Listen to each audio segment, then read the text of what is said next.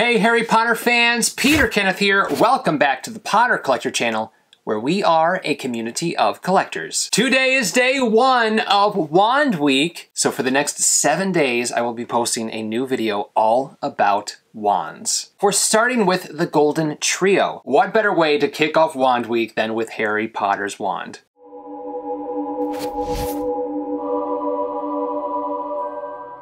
So we're going to take a look at Harry Potter's wand and the wands of his two best friends, Ron Weasley and Hermione Granger. Also in this video, we're going to take a look at a retired Noble Collection item that dates back to 2004. This is a special wand display that was made to display the Golden Trio's wands. Now, all throughout Wand Week in all 7 videos, I will randomly be sharing with you a letter. It's your job to collect all 7 letters, and once you have all 7, if you are able to spell out the secret word, you will be entered to win a New York City store exclusive Golden Snitch wand. You can only purchase this wand at the Harry Potter store in New York City, and it is absolutely beautiful. So keep watching. You never know when a letter is going to pop up in a video, and the second letter will be announced tomorrow during day 2 of Wand Week. Before we look at the wands, I want to talk about wand boxes. Now, all of these wands were produced by the Noble Collection. They're the premier brand when it comes to Harry Potter replicas. Their highest tier is this Ollivander replica wand box. There's ribbon on the inside and the box itself is lined in velvet. I'll show you the inside in a second. Their second tier, which is only $1.50 less than the Ollivander replica box, is this collector's box. On the top it says the character's name, and then when you open it up,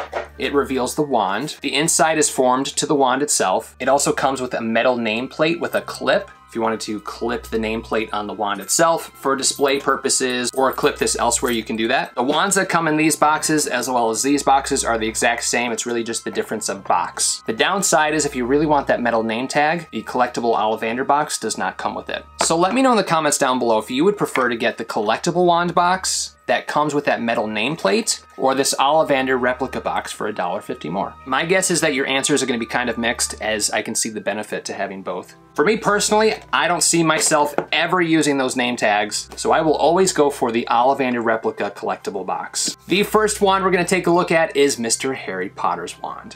It's in this really nice maroon colored box. On the end we have this sticker with 9632 on it, like an Ollivander's serial number. And when we open it up, it reveals that red ribbon that peels back to reveal a red velvet lined wand box. And it's red velvet fabric, not cake. And in the center of the wand box is Mr. Harry Potter's wand. This is a replica of Harry Potter's wand starting at Harry Potter and the Prisoner of Azkaban. Most of the wand styles changed after Harry Potter and the Chamber of Secrets. There was a new director, Alfonso Cuarón, and Alfonso wanted to go in a different direction, and he changed a lot of the costume designs as well as the wand designs. Now this is the wand design that we see through the remaining Harry Potter films. Harry's wand feels very organic. His handle looks like a tree trunk or a branch. It has bulbs on it. You can see the wood grain. This looks like something that you would find out in your yard that fell from a tree. And then as we go from handle to the tip of the wand, it smooths out. Harry Potter's wand is made out of holly, and its core is a phoenix tail feather. Now, speaking of Potter, or Potter, I should say, the first letter in the secret 7-letter word is O. Next up in a dark blue box, we have Ron Weasley's wand, and the end of his is a sticker with a symbol on it. Check out that shimmery ribbon. And then, bam, look at that velvet. A really nice dark blue. It might be dark blue, might be purple. I'm color deficient, so purples and blues look similar to me. But the wand itself is similar to Harry's, but not quite as organic and rough looking. So we see the wood detail on the end of Ron's wand, and then the rest of it is a wavy pattern that transitions into a smooth tip. So as I rotate it, look at this portion here. See how it has like a wave pattern to the wood itself? It's like Ollivander roughly carved out pieces of it and then smoothed over his carvings to give some nice detail. I do like the organic part at the end. Again, not as rough and branch-like like Harry Potter's handle, but still some really nice detail. Ron's wand feels really nice in the hand because the bulb at the end is a nice place for your pinky to rest to stop the wand from sliding out of your hand. This gives it some stability in the hand.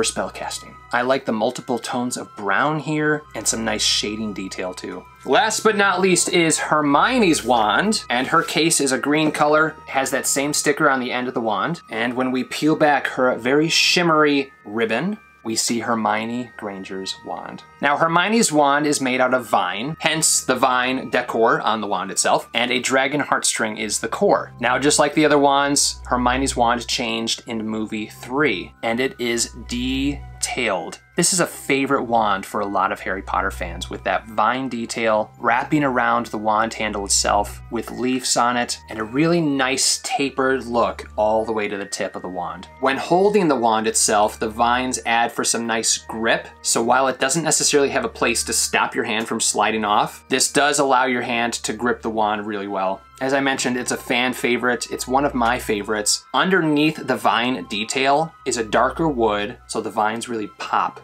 off of this wand. All right, let's take a look at this display. It's just a really nice tabletop wood display. There are 4 different metal nameplates. On the front it says Harry Potter, has the Harry Potter logo on it. And then we see Hermione Granger, Harry Potter, and Ron Weasley nameplates in front of these velvet-lined circles at the tip of each wand is going to rest. All right, so let's take Harry Potter's wand in the center, and we're gonna slide it through the top, and it just rests right there on the bottom. Then we have Hermione Granger's wand here, and Ron Weasley's wand.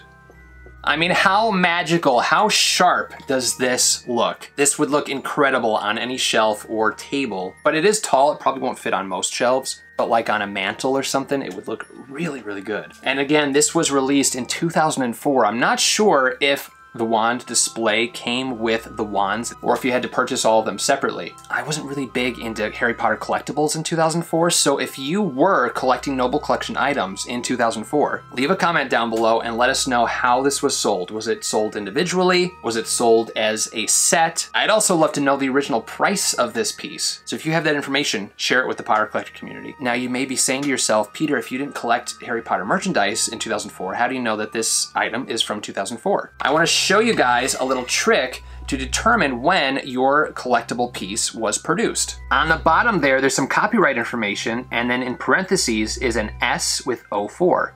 That stands for 2004. Now you can also find dates on your wand itself. All 3 of these wands were produced in 2020. There's some copyright info printed on each wand, and then again in parentheses is 20, which stands for 2020. So if you could only choose one of these 3 wands, which would you choose? Harry Potter, Ron Weasley, or Hermione Granger? Leave a comment down below. Quick reminder, the first letter in the secret word was O. Tune in tomorrow for day 2 to discover the second letter. Now, if you would like to purchase any of these 3 wands, I have left links down below in the description. If you have any questions about Harry Potter or collecting, feel free to leave a comment down below. You can also join the Potter Collector community on Instagram at The Potter Collector or on Twitter at Potter Collector. Now it's time to like, comment, subscribe, and until next time, keep collecting. Thank you so much for watching. If you're new here, welcome. You can subscribe right up here. You can also look at some previously posted content down here.